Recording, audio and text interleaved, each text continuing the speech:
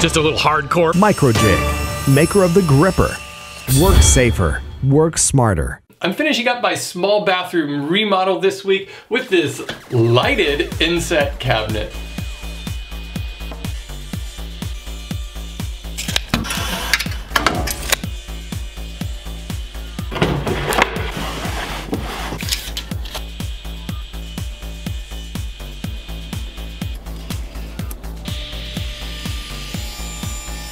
Super minimal construction on this box, just glue and screws.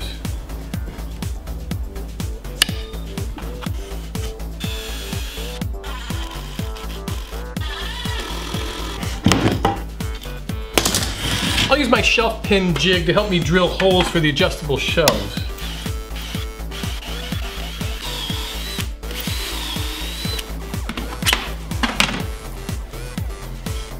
I'm going to use this cheap, ugly scrap of plywood for the back since none of it's going to be visible.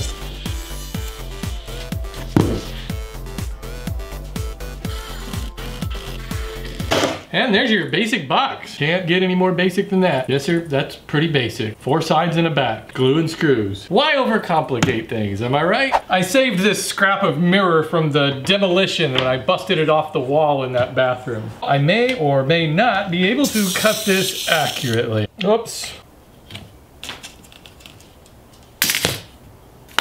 Maybe this level won't slip.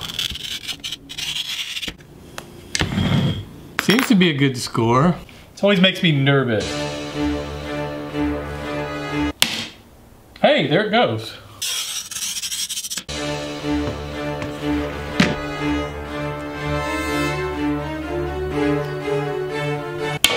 Yay! Let's see if that fits.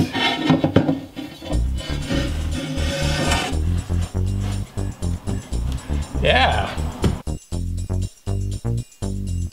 I'm going to use solid lumber instead of plywood for the face frame so that the edges look a little nicer when I paint them. I'm ripping this a little wider than I need it for now. I'll laminate these aluminum strips to the boards using contact cement. You put contact cement on both surfaces and let it dry before you stick them together. You only get one shot at this, so once it's down you can't move it around. Now I can cut these face frames down to their final sizes. I'm going to join these frame pieces together using pocket screws.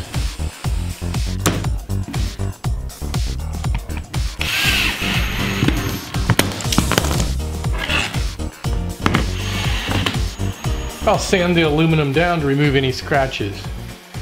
And after painting the edges, I can polish up the aluminum.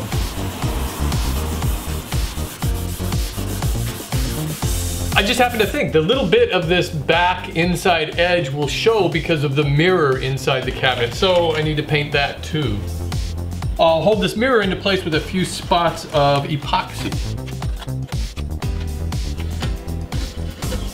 Okay, now I can drop the frame into place also using epoxy. So what I'm doing is I've got an overhang on the 2 sides and the top, and the bottom is flush. The way the old cabinet was in here was not very good. The frame of it touched the top of the light switch plate, making it kind of hard to use. The new cabinet is going to come to the same height, but I want it lifted up a little bit so it doesn't interfere with that light switch. So I just made this little platform that's going to sit in here. My hardware store sells these little squares of drywall, so I'm going to see if I can patch this area and then this spot here that's busted out. Drywalling is not one of my strong skills, but I think this will work.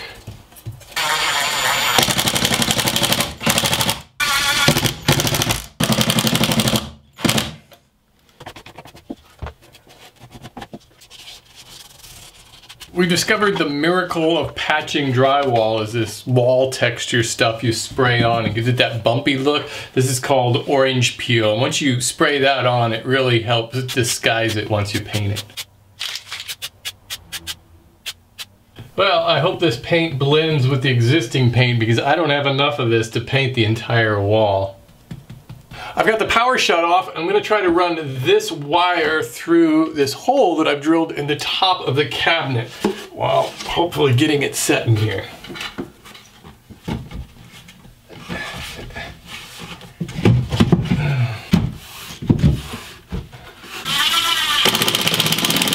This wall is just so not straight. This is an LED strip light. Okay, I put the fuse back in and let's see if this works. Whoops, turn it on here. Ooh. I had these glass shelves cut at a local glass shop. The lip on the front frame of the cabinet will keep them from sliding out. Hey everybody, it's that time again to talk to you about the sponsor of this week's episode, Audible. By the way, I wanted to show you really quick that I'm not just a spokesperson, but a huge fan of the service. These are the actual books I've downloaded and own. This month I wanted to recommend American Gods, the 10th anniversary edition. This is a challenging story where the classic gods of myth appear for a showdown against the modern American gods, such as television. It's really a bizarre road trip story and a long psychedelic odyssey. In some ways it reminded me of Fear and Loathing in Las Vegas. By the way, American Gods is being made into a mini-series by the same team that made Hannibal. So if you got hooked on that amazing show, American Gods should be awesome. Don't forget you can download this or any of over 180,000 audiobooks free by going to audible.com/woodworking. And this concludes the major projects for this small bathroom makeover. Hope you've enjoyed this series. Please check out all the videos in the playlist. When I have some free time in the next couple of months, I'll shoot a tour of our bathroom makeover so you can see all the changes we made to it. If you have any questions about this project, please leave them down below in the comments and I'll answer some of those early next week on More Minutes. If you're new to this channel, I post new videos every Friday and I'd love to have you subscribe so you don't miss a thing. Thanks again for watching and I'll see you next week.